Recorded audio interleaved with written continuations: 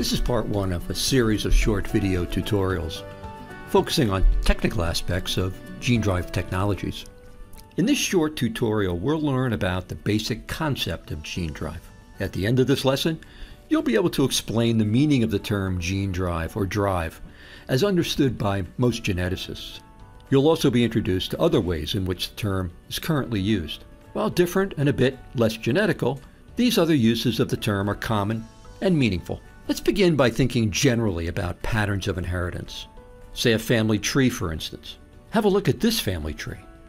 In generation 1, the man with a single blue form of a gene marries a woman with the white form of the same gene, and they have a son who inherits the blue form of the gene from his father. He now marries a woman with the white form of the gene, and they are planning on having a very large family.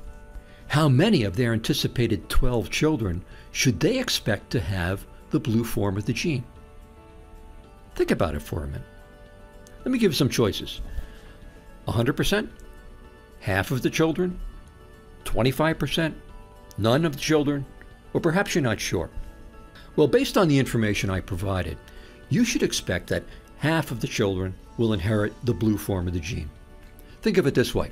If the blue form of the gene was responsible for maleness, which in humans is associated with the Y chromosome, then this question could be rephrased. How many of their children are expected to be boys? Again, 50%.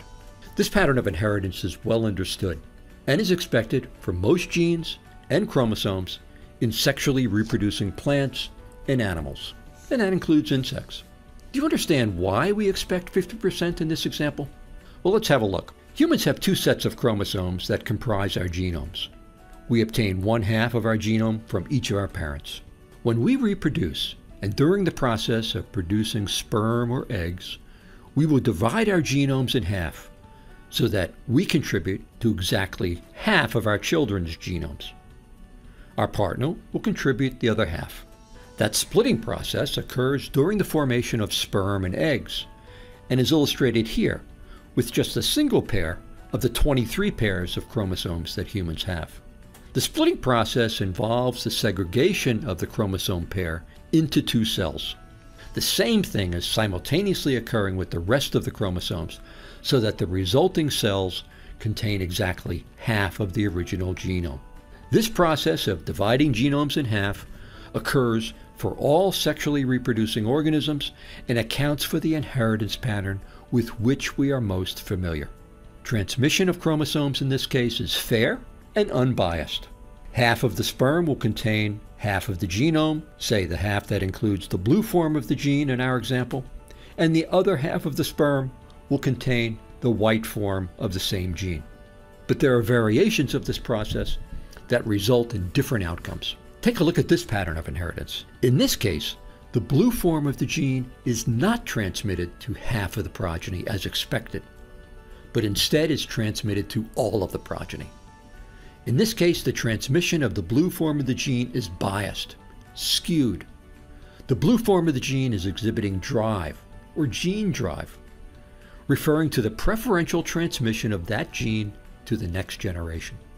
There are numerous components of genomes that show drive or gene drive. They can be individual genes, whole chromosomes, or other genetic elements such as transposons. Elements of genomes with these characteristics are actually quite common, and geneticists refer generally to these as selfish genetic elements, because they selfishly enhance their own transmission at the expense of other genes or chromosomes. Geneticists have been aware of these skewed patterns of inheritance for a very long time. The first observations of drive were made in the early part of the 20th century. Today, with the development of sophisticated genetic engineering tools, it's now possible to assemble genes in the laboratory that display this drive characteristic when introduced into the genome of an organism. So genes, or so-called transgenes, can be engineered or assembled that display gene drive. We'll look at how skewed inheritance can occur in another lesson, as well as how they're being assembled in the laboratory. Let's conclude by considering some other uses of the term gene drive. I've used the term to describe a pattern of inheritance or a behavior of a gene or a chromosome, if you will. The use of the term drive in this way by geneticists dates back to at least the 1950s. But some use the term gene drive to refer to the thing that displays this biased pattern of inheritance. The gene or genes that are unfairly transmitted to the next generation. Some refer to gene drive as a technology. Some refer to gene drive as a system. These uses are understandable, but let me emphasize this, that gene drive does not refer to one thing, one technology, or one system. There are different genetic elements that can display drive, and there are different mechanisms that are responsible.